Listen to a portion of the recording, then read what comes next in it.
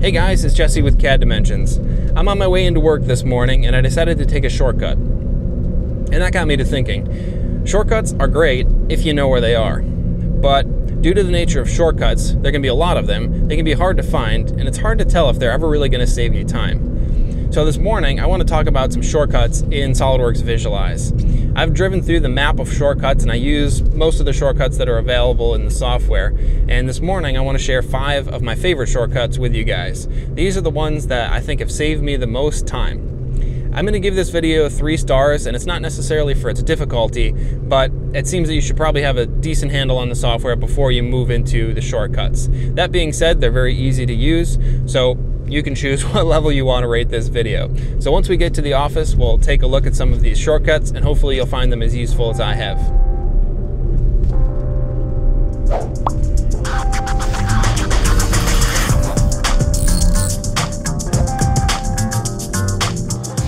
Alright, well here we are. This is the file that we'll be looking at today. You can go download this file over at GrabCAD. The link is below in the description, and follow along with me if you want today. We'll be taking this file that's freshly imported from SOLIDWORKS and turning it into something that looks like this with as little effort as humanly possible. So we'll be using our shortcuts in this case to get this done, and the 5 shortcuts that we'll be working on today will be adjusting the focal length of our camera, adjusting the look at point of our camera, as well as smoothly dollying in and out. We also want to copy and paste appearances quickly, as well as rotate the environment. We'll throw in a couple extras just for fun, but those 5 are probably the specific Visualize ones that I use the most. So again, this file is available if you want to follow along with me. So let's get going. Okay, the first thing that I'm going to do is to take this whole array and actually move it down a little bit. The way I've created these chords, they're extend past the bottom of this a little bit, and we can see that the shadows on the floor indicate that this whole assembly is sort of lifted up off of the floor. So what we'll do to address this is you can either do this by eye, or I just happen to know how far down it needs to come. Select the assembly itself or the group of components, and from here you can adjust its location, or of course you can use the object manipulation tools to move things up or down or wherever you need them to go. So we'll shift this down by a little bit. And my goal for this is to have those chords just kind of sink into the ground and just kind of disappear in the background. So that's what we're after. Now everything looks like it's kind of sitting on the floor. So the first thing that we'll do is we'll get this in position here. I want these chords kind of going out the back side of it. So we'll rotate this whole thing around, and I'll just use my mouse to do that. So we'll spin this around to the opposite side. Now, as I'm spinning, you'll kind of notice that we're rotating somewhere about the sort of center of this grouping, and we'll work on that in just a second. So we'll zoom in here. I'm just using my middle mouse button on my mouse, scrolling in and out. The first thing that we want to do is adjust the focal length of our camera. Usually I'll try to get my camera somewhere close to where it's going to be finally set up so I can get some idea of what the image is going to actually look like as we're working through this.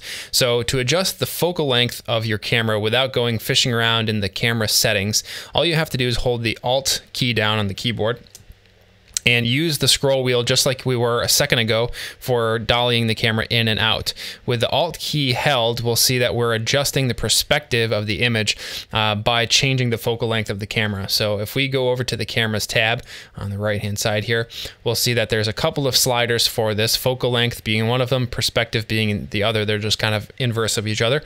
And if we again hold our Alt key, you'll see the 2 of those moving together as I scroll my wheel. So somewhere around here is kind of what I'm looking for. I'm looking for the one in the back to kind of fade off into the perspective there, and that's kind of what I'm after. So that looks pretty good.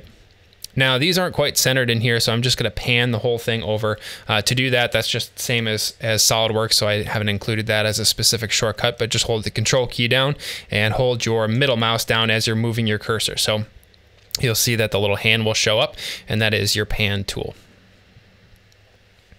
Now, one thing as we're rotating this whole model around, we saw that the rotation point is kind of in the center, and sometimes that's pretty helpful and sometimes it isn't. Sometimes when we've got an array like this where we have something kind of trailing off into the background or in the foreground, as we're moving things around, especially if the camera is up close, it's kind of odd for things to be flying back and forth in front of us.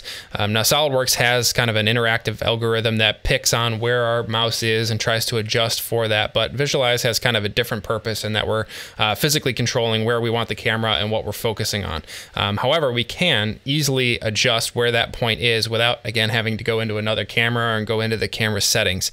So if I wanted to rotate about this lamp that's up here in the front, all we would have to do is hold our Shift Alt and our right click. Now we can also use Control, but my preference is Shift. So let's see how this works.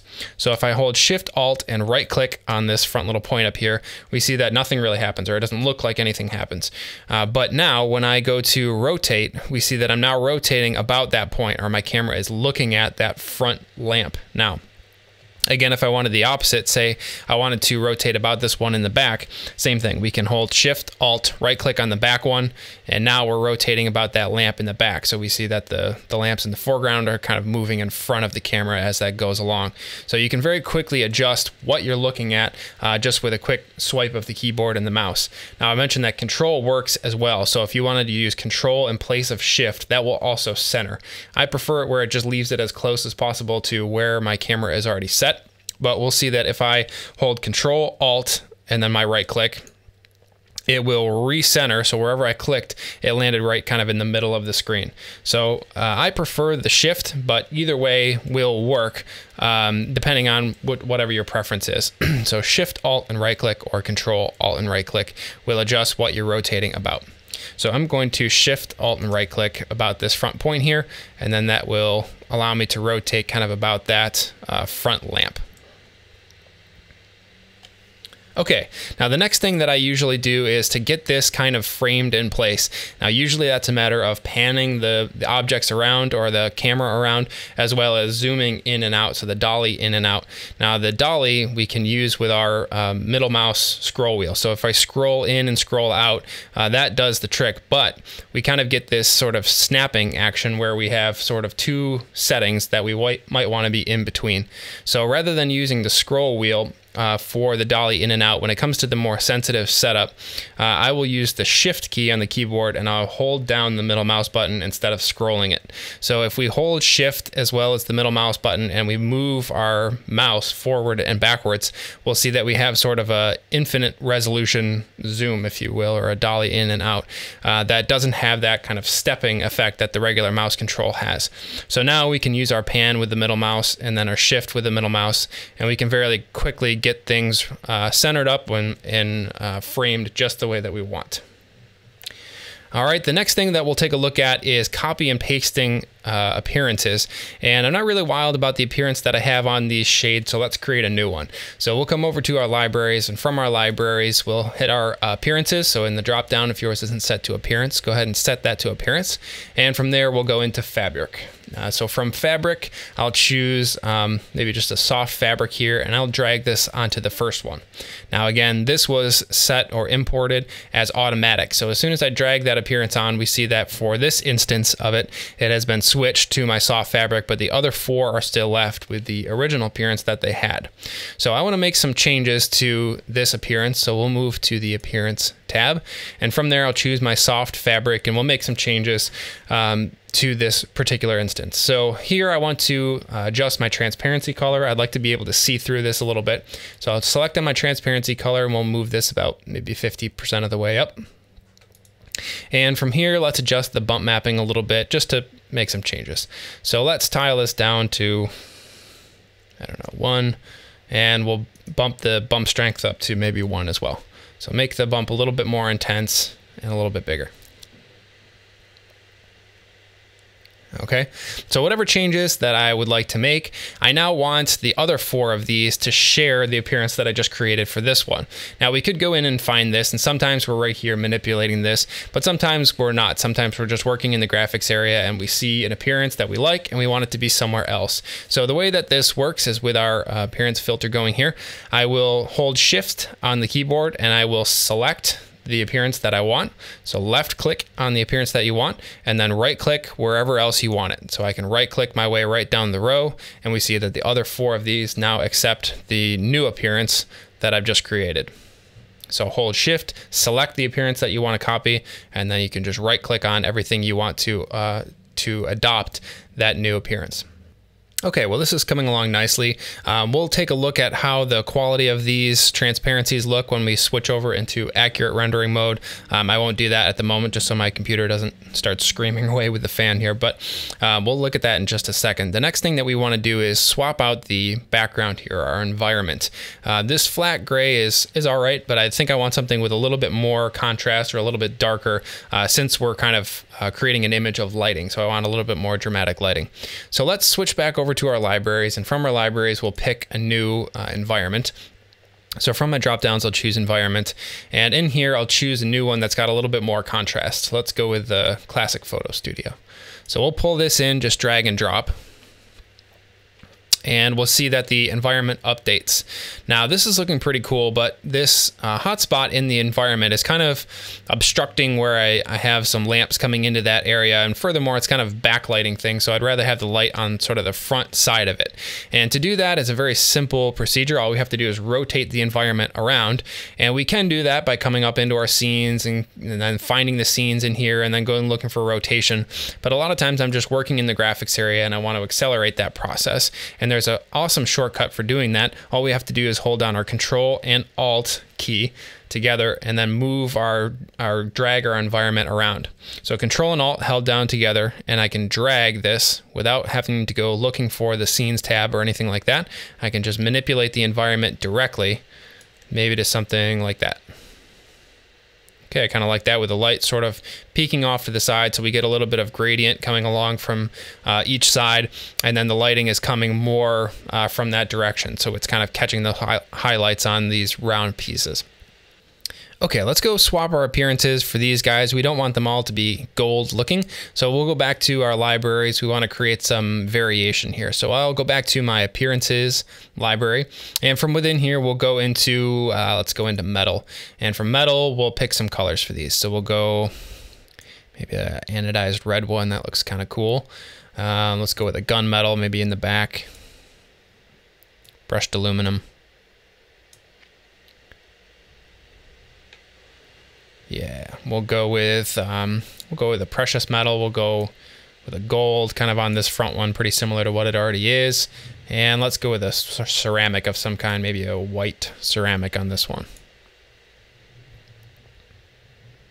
Cool, okay, that's looking pretty neat. So I'm gonna switch over into my advanced rendering mode so I can kind of see what's going on here. Switch over to accurate mode here. And accurate will kick in my graphics area. We'll get a little bit better idea of what's going on. Now, most of the time I use fast rendering mode while I'm working along. In cases where you have emissive materials or emissive appearances applied, these transparencies and things like that, more complex rendering scenarios, you will find benefit in switching over to accurate mode while you're setting things up, just so you have an idea of what's going on. So I have a better handle on what the light's actually doing through the shade and all of that by switching into accurate rendering mode. Now, I'm finding this is looking just a little bit kind of flat. Everything looks kind of cool, but it's just a little bit flat. So what I'm going to do is I'm going to bump the environment brightness up a little bit, give myself a little bit more light in the environment, and I'm actually going to step the gamma down a little bit to kind of intensify the look. So to do that, we can use our keyboard shortcuts as well, and these are a couple of ones that I threw in as kind of freebies. So if you hold the Control key on your keyboard and you use the brackets, left bracket will index your brightness down and right will index it up. So I'll use my right bracket, I'll index that up a couple times. We see the corner is getting a little bit more bright. There's the overall brightness of the environment has been increased. And we'll step the gamma down by a notch. So to do that, it's the next set of keys down. So Control and our semicolon, as well as the apostrophe. So I'll index this down by one notch. So I'll hit Control and semicolon.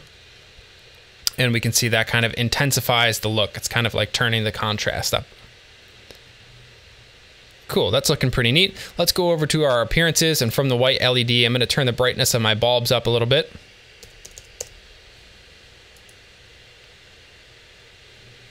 And we'll just get a little bit more light interacting off of the lamp bases themselves, as well as coming through the shade.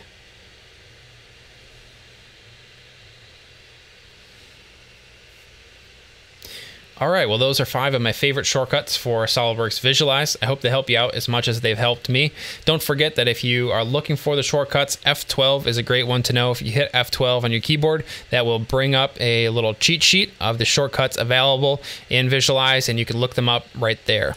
Hopefully by kind of following me along through this process, you've committed them to muscle memory a little bit better, and you'll remember them for quite a while. I find that when I'm able to just interactively work with the graphics area and not have to think about where all the tools are or go hunting for the settings, I'm able to kind of immerse myself much better in the project, and I usually end up with better results. So good luck, have fun rendering, and we'll see you next time.